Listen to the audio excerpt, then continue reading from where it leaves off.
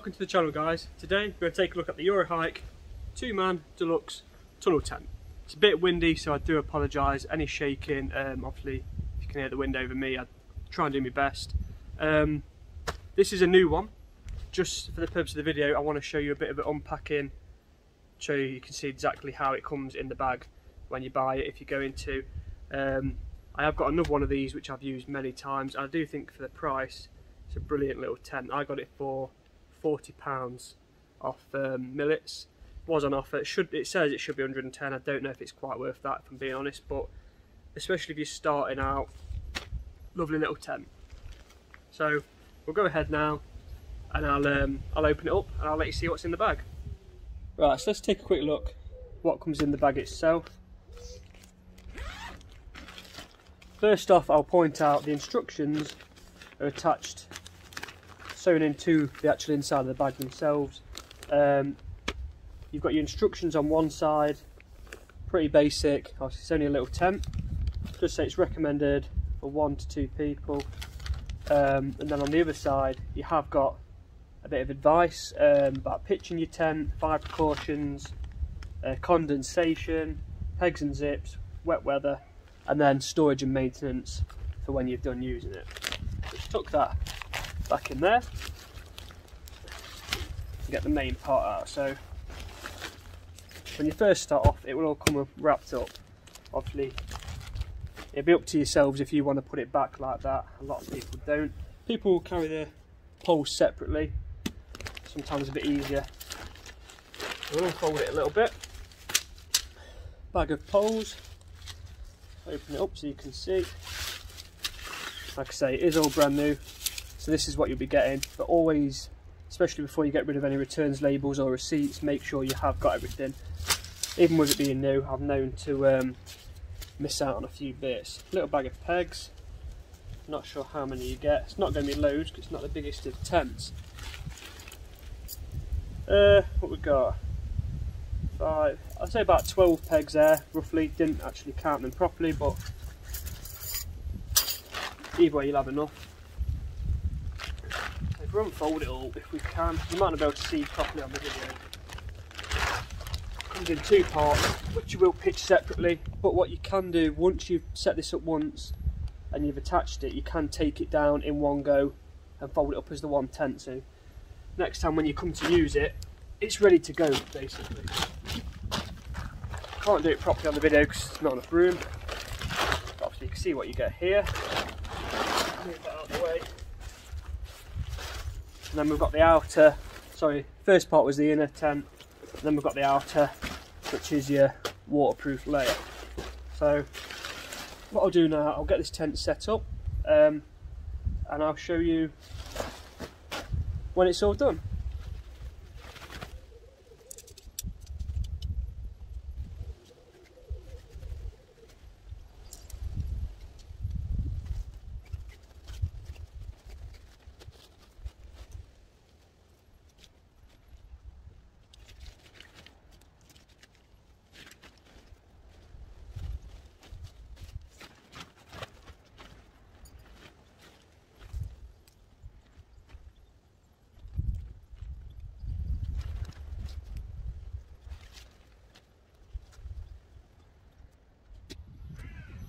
Right, that's the outer shell done. By no means perfect. It was a quick rush job just for the purpose of the video. As you can see, that's the outside, and I'll take you for a quick look on the inside without the internal. As you see, there's plenty of room. If we zoom out, you can get a bit of a better view. I'll walk you around the tent.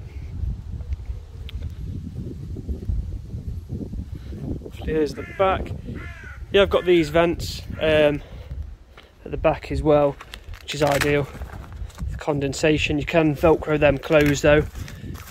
I suppose if you're getting a bit of a draft off, the weather is really that bad and the rain's somehow splashing up and coming through. The one little thing I do struggle with this tent, you may find it yourselves, is it's got a bit of slack on it.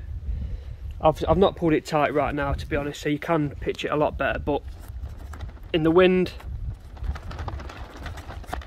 yeah, that is what you're going to get. And obviously this outer does sit quite high off the ground, especially at the front, because I haven't pitched it properly. Especially tell there. But ideally, once you're zipped in, you're going to be alright. You can obviously pitch it a bit better than I have. But I just wanted to tell you, it's not obviously all singing and dancing. There are little cons. It is a cheaper tent compared to some of your Van Gogh models, but I do think it's a good little tent. So you've also got these here. Again, you can Velcro them shut. You've got your window. Plus and negative for some people. Some people don't like it for privacy reasons. Other people like it to let the light in. So on a, if we go in, for example, I know I've not put the inner in, but on a miserable morning, if it's raining, you can have your door shut, and you've still got your little windows for a bit of light and a bit of your view. I'm gonna, for example, lie down now. I will do it properly once we've got the inner in, but there's plenty of room in here. You could squeeze 2 in, but we'll have a look at that a bit better in a bit. So I'll get the inside set up, and we'll carry on with the rest of the video, okay? Just before I do the inside of the tent, I just wanted to quickly show you how we're going to do it, because once I'm in there, it's going to be hard to film. So if we go inside the tent, basically what we've got is these little hooks, well, hoops should I say. These here, there's one at the top, and then there's 2 on either side. And then if we turn around, got the same again. There's one, I can't really see it very well, but it's just in front of that zip. Another one there, another one there. And yeah, we basically just hook it through the hoops. So very simple, and like I say, once you have done that for the first time, if you want to leave it in there, so it's a bit quicker next time, you can. It's down to personal preference really. If you're in a rush and you know you just want to quickly get set up and get going, I'd keep it all as one. If you want to enjoy yourself, get it pitched up a bit better, probably I'd advise you to do it separately. But like I say, it's up to you at the end of the day, personal preference, and depends on your situation, doesn't it? So yeah, I'll get the inside in, and then I'll show you. So I'm going to try and film me pitching the inside of the tent. I don't know if you can see, I have started at the back just to get it going off camera, because that would have been a bit fiddly to try and get in.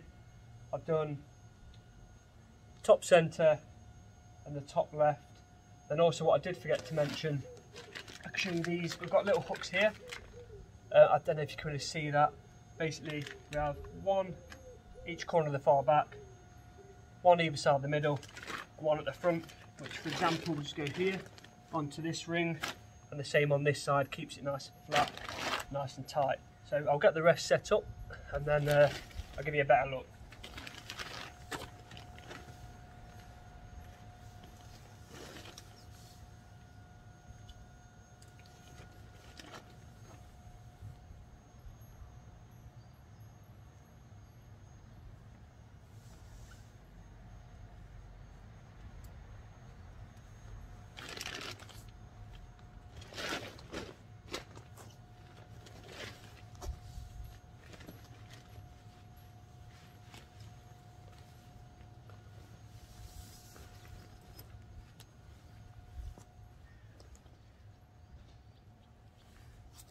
I would say as well, it's probably easier to start with the lower down loops, whatever you want to call them. Just otherwise, once you've got your top one up, you're kind of leaning over. So I'll do the bottom either side, and then I'll work my way up. I've done all the corners now.